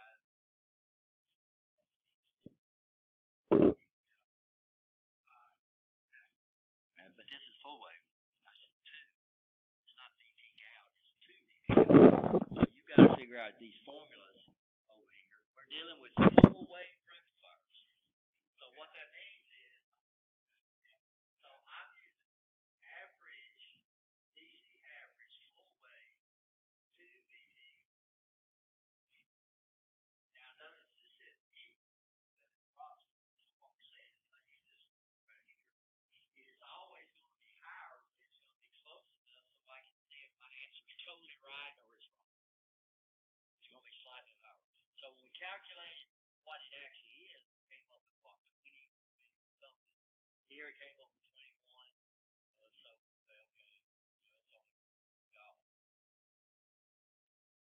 What I'm saying, sometimes on the test, you could use that. Unless I have, unless it has 20 point something, 22, you have to be real careful because both of those are right. That makes sense. Richard never did that.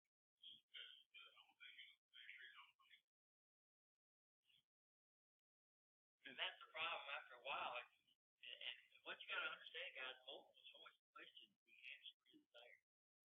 So I know the way y'all would like. I know y'all the way y'all would like multiple choice questions to be. Right? What color is green? And the answer is black, red, yellow, green. That's the way you want multiple choice. But what one procedure has to do is prove you know the answer. So we didn't give the chance long enough, so we know charge prolongation. So on that full wave center tab, the answer will be down there where you not using half of the transfer, or you using the whole transfer. That answer, because that's a mistake. That's a common mistake. That's a common mistake to make, right?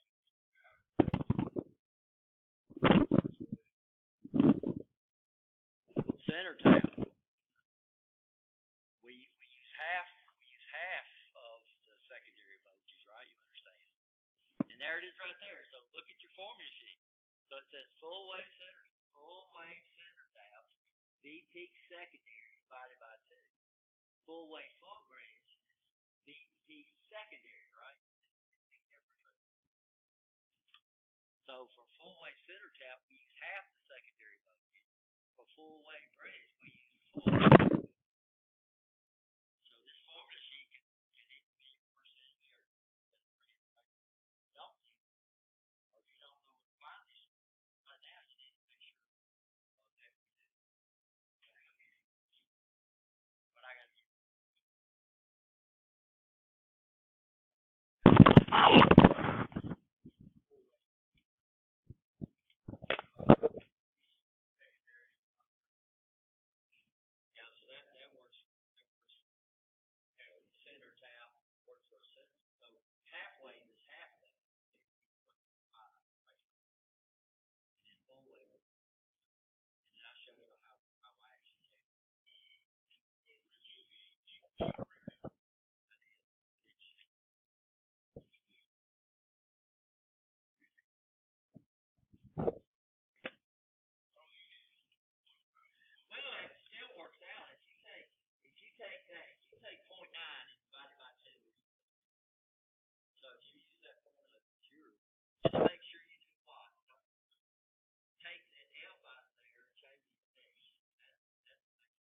So even that one, huh?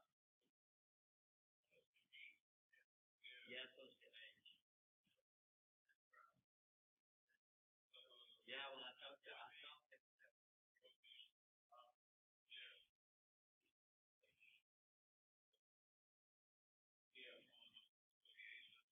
Yeah, I told you that. But you wouldn't even believe it.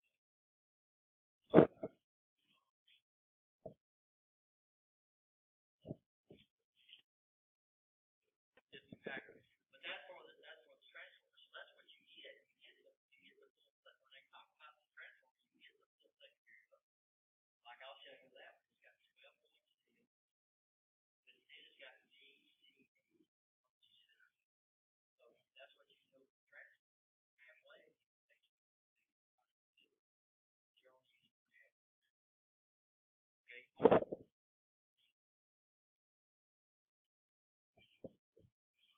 Use go back one more side. Okay. Any more questions? So we get you a lot, and you're gonna run into things. And things are gonna change. You had a real things are more built.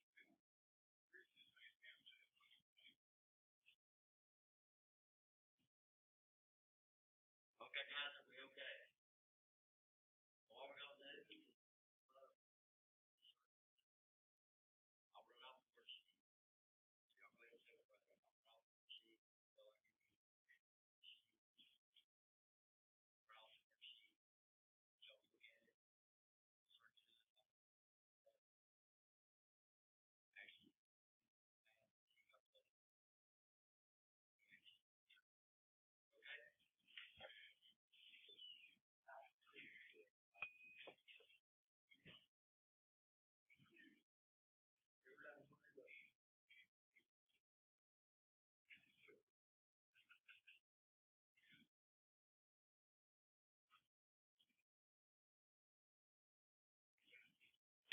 Okay, guys. So this is the circuit I have used the entire secondary transformer. So I'm not even using the tab out there. So it gives me the entire code. So what should I get?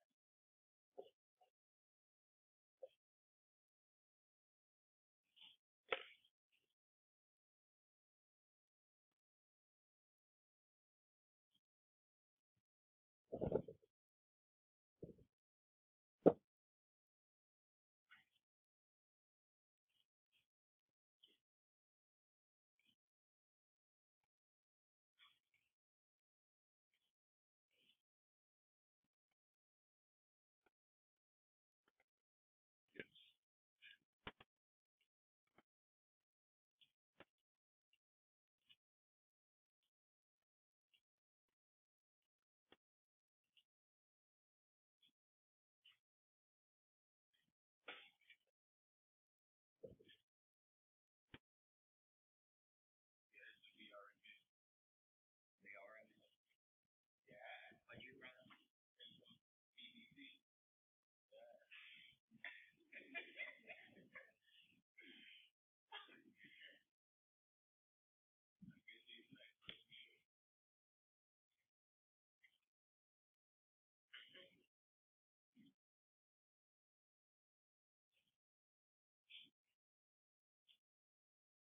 I else? Tempo lower.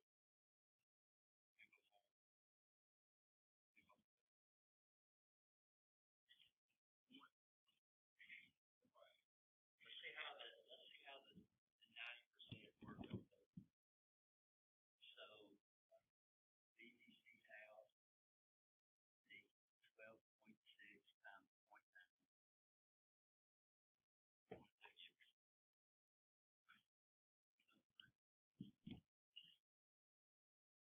And like I said, you're gonna be lower, but it's close enough so you can verify your work, right?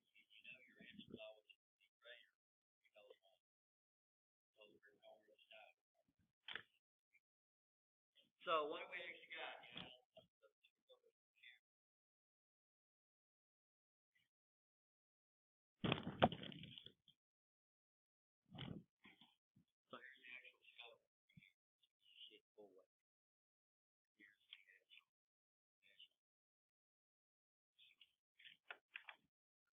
measure 9.6 foot. So what we measure?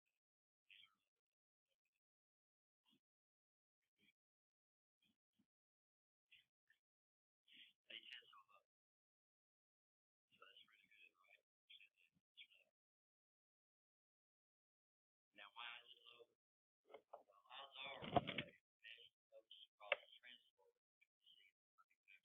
See, but still it's close enough to calculation. Good. Any questions? Yes, sir. So here's the circuit.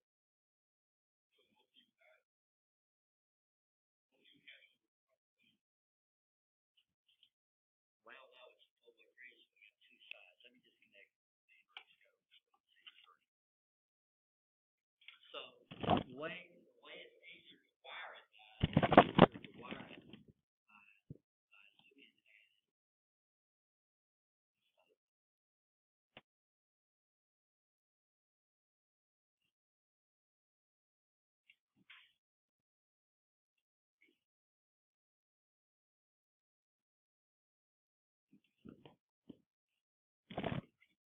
It's easier to wire it to look at it like this. What I do is I'm just over here and draw two straight lines.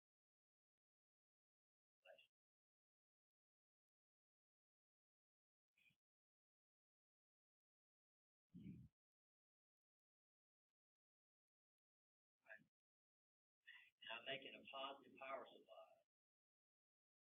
So I want this up here to be positive. So I want this up my hand up.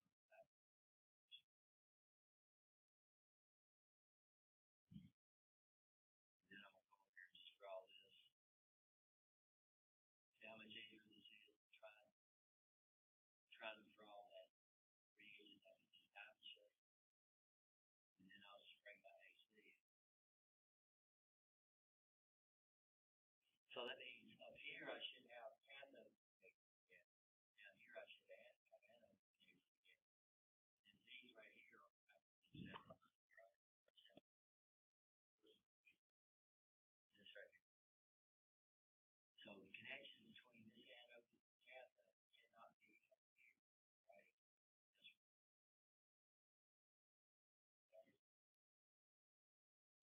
So when I hook this up with my diodes, what I have to do is I'm gonna come over here on my diode, and I'm gonna come over here and put my cathode point up here, right? Put my cathode point right here, and then what are we gonna do with these cathodes right here? Connect them. Everybody understand?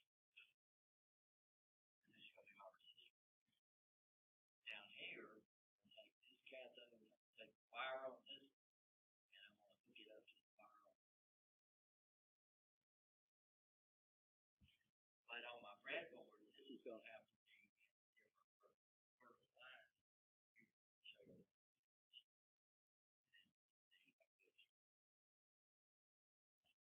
Now we can call this common, so I can come down now and I can call this common, and then I can call that common, and then that reduces the wire, right? But I've got to move the wire as hot as the train. So what this symbol right here does, this is the symbol for ground. A lot of people call it ground. This is the center for common. So this is we're supposed to use this as a circuit reference or practice. We're supposed to use this as a common circuit operator. So technically, we should use these because of the stress. So let me switch back over.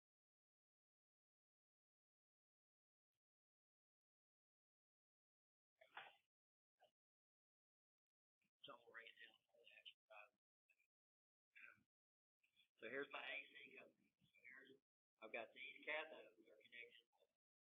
They're connected together in the same vertical line. You'll see that. Then these canodes are connected to the same vertical line. This is my wire that's represented by common, right? Gotta run that wire. Now here's my AC coming in. These two diodes are in a different vertical line. These two diodes pull my AC out. So that we're just like I'm touching short. Because this is the center. We don't want these connected together. So see, these two are in the same vertical line. These two are. And then I bring my AC, just like the drawing, I would put my AC right there. I put my AC in here first. Makes sense? Everybody okay?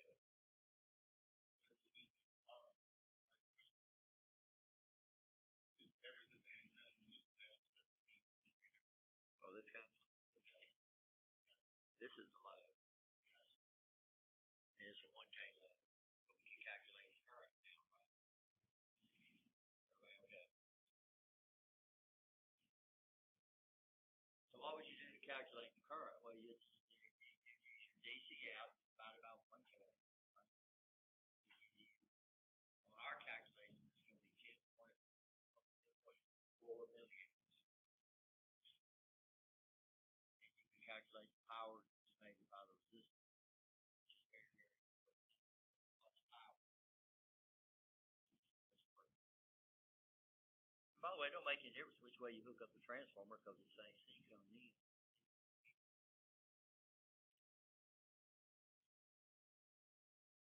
So y'all understand that sort of? Yeah, so look this up, guys. So of course I've got mine.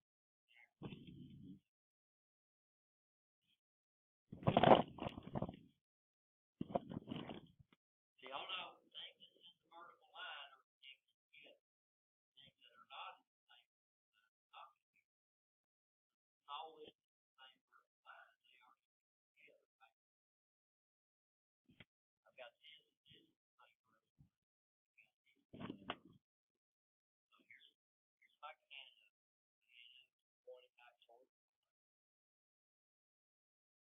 Pointing back towards the source, right? Right? You see what I'm talking about? This or that.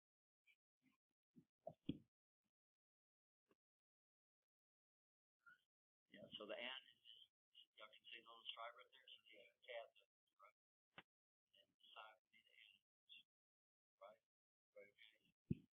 Okay. So the way this is pictured right here,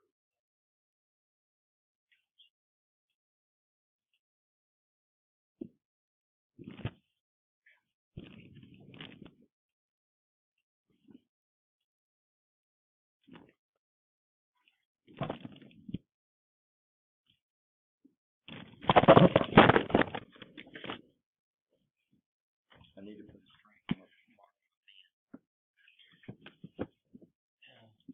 So I've got mine like this with the camera.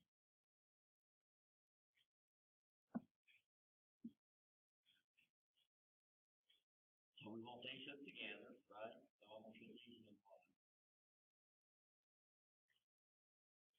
Same vertical line, right? Right, okay.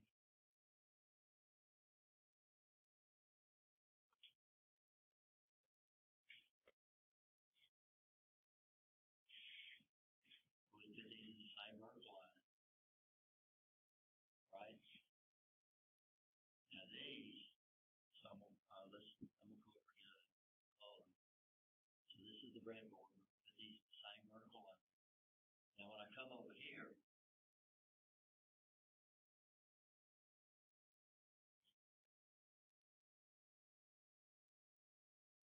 I want this one connected to this one, right? I'm saying. And then I want this one connected to that one. And these connected together.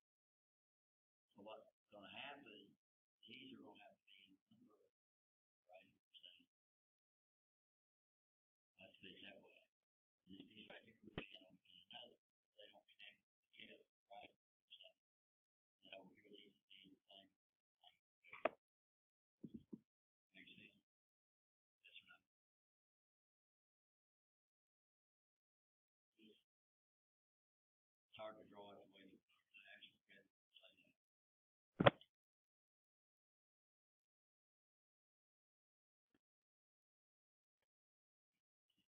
because these run the entire thing.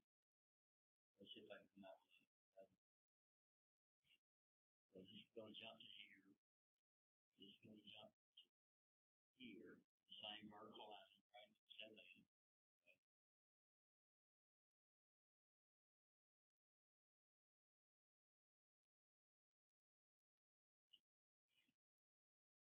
And this will jump to here.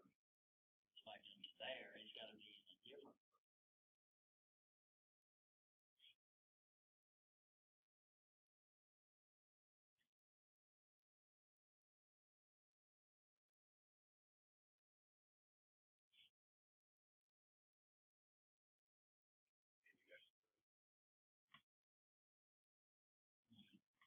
And of course, I got my source coming in here. So it's going to be the same vertical line.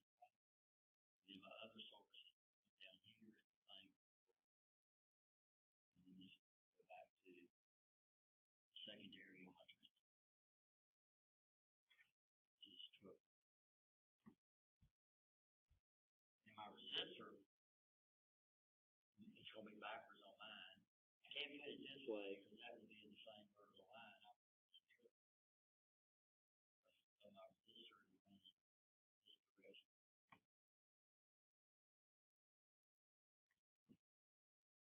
Okay. It's going to be in the same vertical line in there. And what do I have to do? Yeah, I got to come over here and back over here.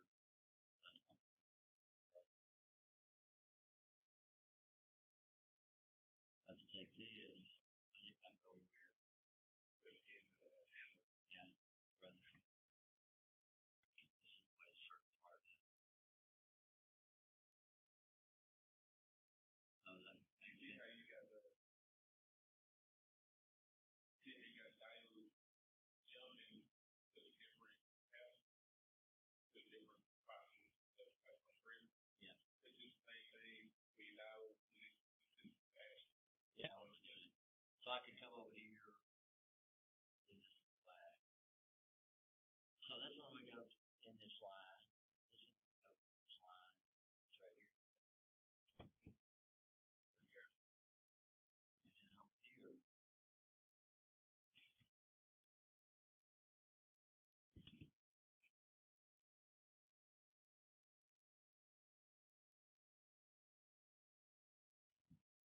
This time.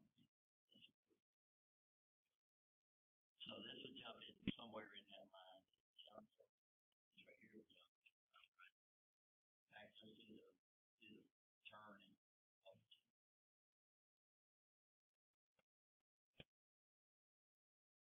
So it's blue and it's like a.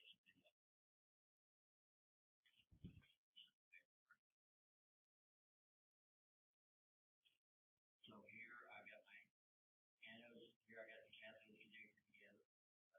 The anodes are going back towards the bottom, back towards the solar. Plug. Here, the cathodes are pointing towards the focus. I mean, it's right here. Mine.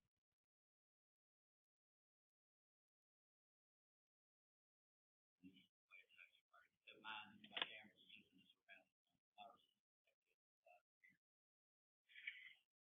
This is the way we work. So these guys right here have to be in inverted line. They are not in parallel.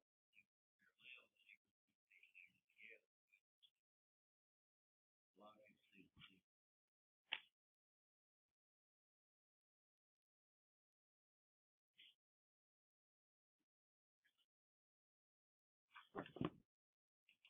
So my resistors over here. So all these three, these are in the same vertical line. Right, you see that? These, where the AC comes in, they're in different vertical lines. And then all of these, this is the way. Well, my resistors on the front, I go forward, resistors on the left over here.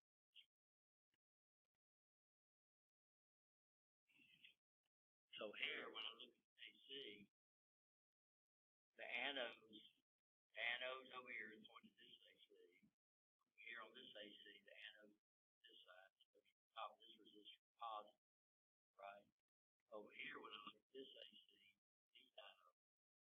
AC is connected to a cathode.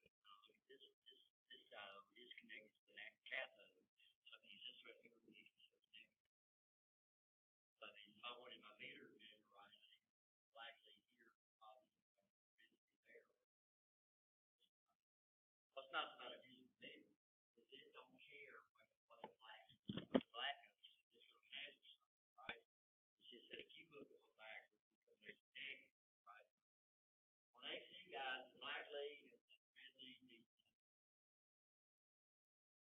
I've had people tell me that the black lead has, they see the black lead has to go measure it at a wall out. The black lead has to go to you.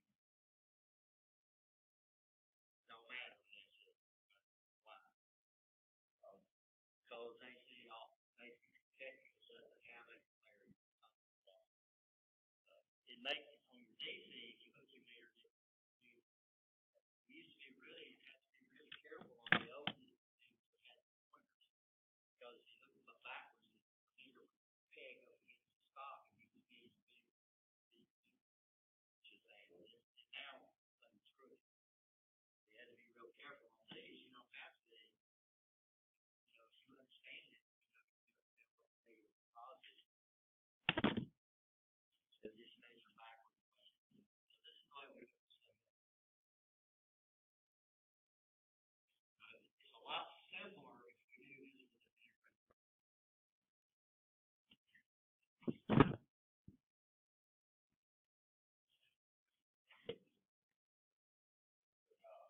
That's called discrete polarity.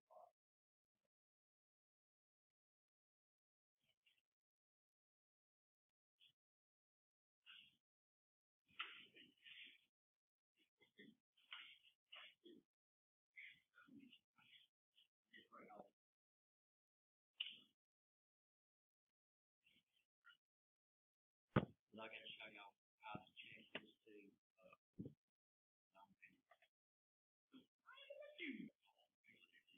unregulated. You see, never comes right. It never goes to here. And then eventually we're going to take unregulated DC what we're doing is right down the block diagram.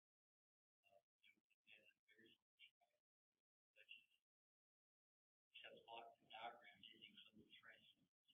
It has a transformer because it's all no linear power supply that you need to start off with the transformer. There's very few DC devices that run off 120 DC. So what I'm going to do, I have to have a transformer somewhere set down. But most electronic devices are not working. The block we call it that regular, you know, which is just transistors, bipolar transistors. I don't have a bipolar transistor, not a regular. We can do it with a diode. I think a 1N40/7 got a regular function. 1N40/1, 4001. We can use all of them because we're not dealing with that. So our voltage is 12.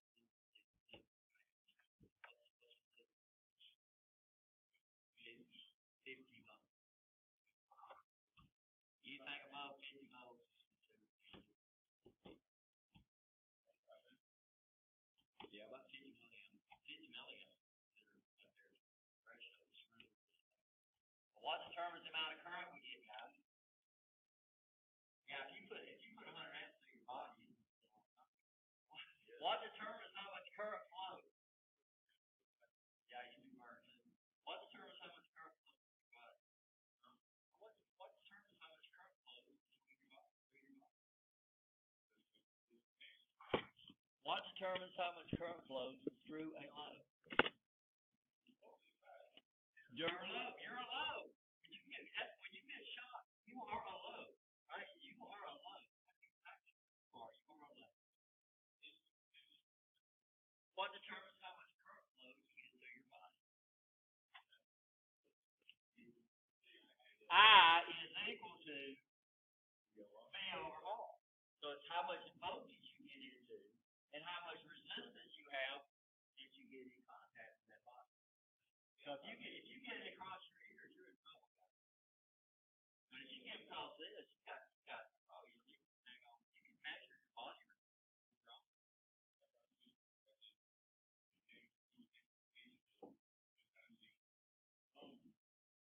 So on flow, you're on flow, right? And if you get across the circuit you get across the circuit, you are walking. What determines that? This is why you go out there. So you've got on your car battery over there. You probably got over Samsung. Is that going to kill you?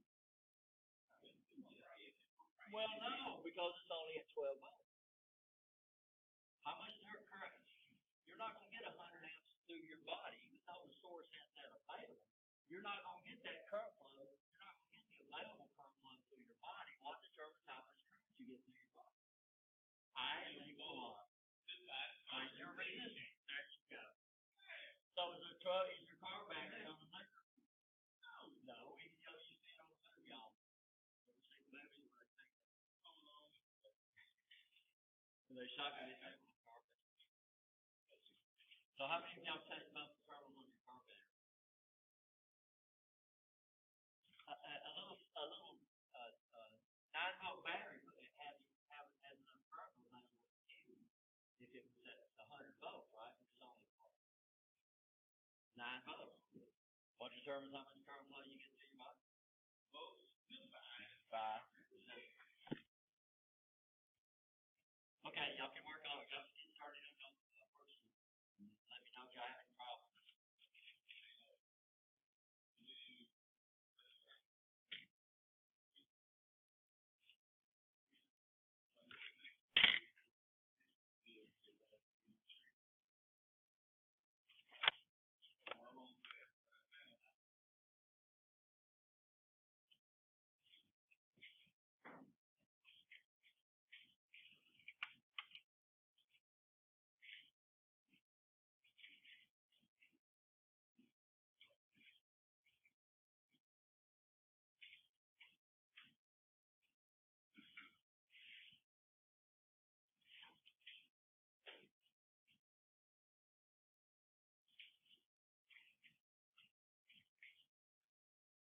Okay.